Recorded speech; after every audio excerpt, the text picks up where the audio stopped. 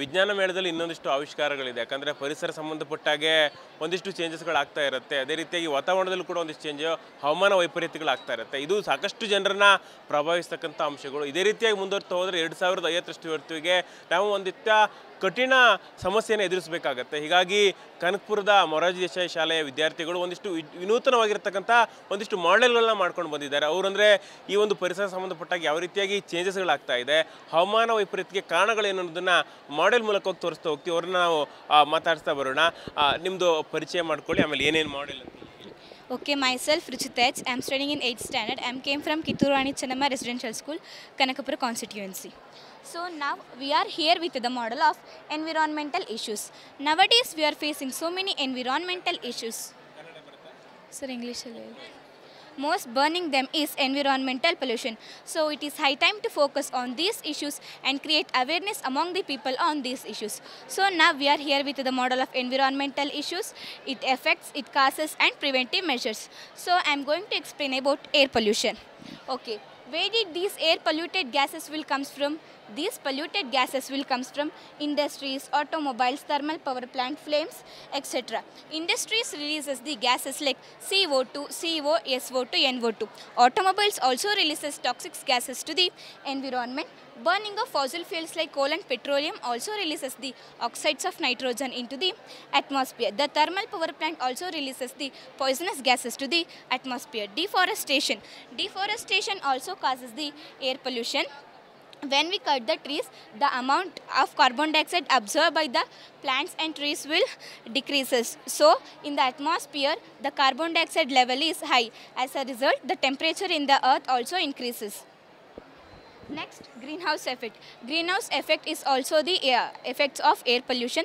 The gases like CO2, water vapor, are also responsible for this greenhouse effect. So, the earth absorbs the solar radiation and does not let them to go back.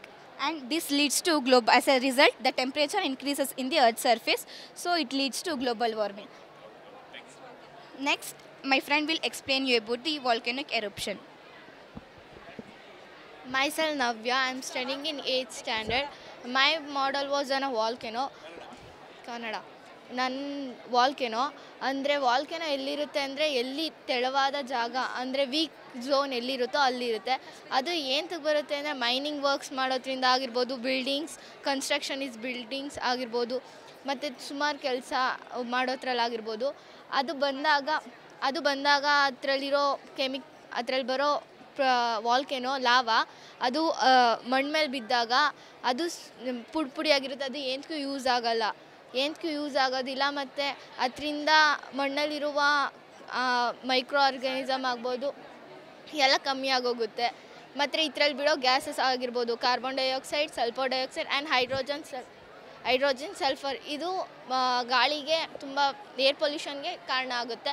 ಮತ್ತು ನನ್ನ friend ಇವಾಗ air ಪೊಲ್ಯೂಷನ್ನಿಂದ ತಿರ್ಗಾ ಏನೇನಾಗುತ್ತೆ, water ವೇಪರಿಂದ ಏನೇನಾಗುತ್ತೆ ಅಂತ ನನ್ನ friend ಹೇಳ್ತಾಳೆ. Next ಇನ್ನೊಂದಿಷ್ಟು ಪ್ರಯೋಗಗಳನ್ನು ತೋರಿಸ್ತಾ ಹೋಗ್ತೀವಿ. ಹವಾಮಾನ ವೈಪರೀತ್ಯ ಅಂತ ಹೇಳಿದ್ರೆ ಇತ್ತೀಚಿನ ದಿನಗಳಲ್ಲಿ ಮತ್ತಷ್ಟು ಸಮಸ್ಯೆಗಳನ್ನ ತಂದುಕೊಡುತ್ತೆ. ಅದೇ ರೀತಿಯಾಗಿ ಈಗ ಹಿಮಾಲಯದಲ್ಲೂ ಕೂಡ ಒಂದಿಷ್ಟು ಸ್ಥಿತ್ಯಂತರಗಳಾಗ್ತಾ ಇರುತ್ತೆ. ಇದನ್ನು ಕೂಡ ತೋರಿಸ್ತಾ ಹೋಗ್ತೀವಿ. ನಿಮ್ಮ ಪ್ರಜೆ. ನನ್ನ ಹೆಸರು ಅಮೃತಾಪಿ. ನಾನು ಮೊರಾರ್ಜಿ ದೇಸಾಯಿ ವಸತಿ ಶಾಲೆ ಹೊಸಕೋಟೆಯಲ್ಲಿ ವ್ಯಾಸಂಗ ಮಾಡ್ತಿದ್ದೇನೆ. ಫಸ್ಟ್ ಆ್ಯಸಿಡ್ ರೈನ್ ಹೇಗೆ ಫಾರ್ಮ್ ಆಗುತ್ತೆ ಅಂದರೆ ಏರ್ ಪಲ್ಯೂಷನಿಂದ ಫಾರ್ಮ್ ಆಗುತ್ತೆ. ಏರ್ ಪಲ್ಯೂಷನಲ್ಲಿರೋ ಸಲ್ಫರ್ ಆಕ್ಸೈಡು ಮತ್ತು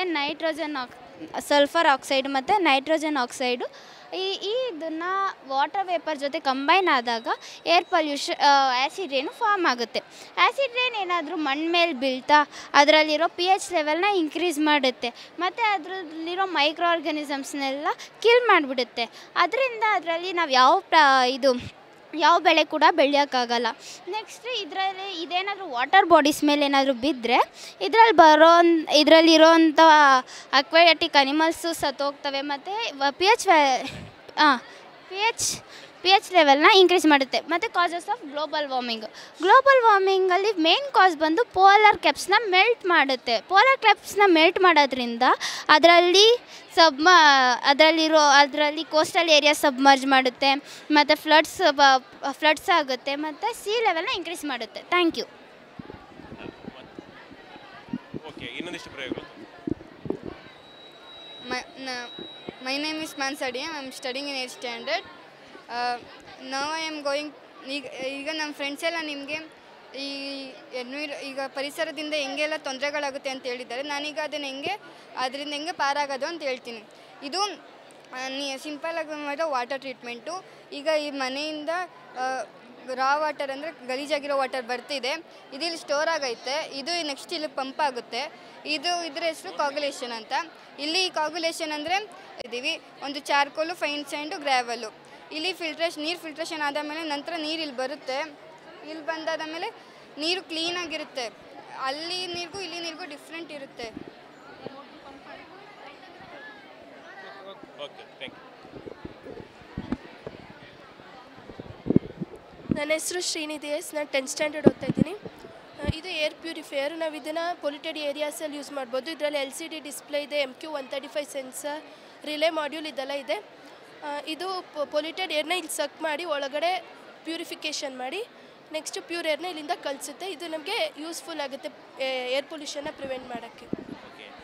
ಇದಿಷ್ಟು ಕನಕಪುರದ ಶಾಲೆ ವಿದ್ಯಾರ್ಥಿಗಳು, ಕಿತ್ತೂರು ರಾಣಿ ಚೆನ್ನಮ್ಮ ಶಾಲಾ ವಿದ್ಯಾರ್ಥಿಗಳ ಒಂದಿಷ್ಟು ಪ್ರಾಜೆಕ್ಟ್ ಅಂತೇಳಿ ಹೇಳ್ಬೋದು. ಹವಾಮಾನ ವೈಪರೀತ್ಯವನ್ನು ಯಾವ ರೀತಿಯಾಗಿ ಆಗುತ್ತೆ, ಅದನ್ನು ಯಾವ ರೀತಿಯಾಗಿ ತಡೆಗಟ್ಟಬೇಕು ಅಂತೇಳಿ ಒಂದಿಷ್ಟು ಸಾವಿರಾರು ವಿದ್ಯಾರ್ಥಿಗಳು ಈ ಮೂಲಕವಾಗಿ ಸಂದೇಶವನ್ನು ಕೊಡ್ತಾ ಇದ್ದಾರೆ. ಕ್ಯಾಮ್ರಾಮ್ಯಾನ್ ಸುಧೀರ್ ಜೊತೆ ರೂಪೇಶ್ ಮೈದೂರು, ಪವರ್ ಟಿವಿ, ಬೆಂಗಳೂರು.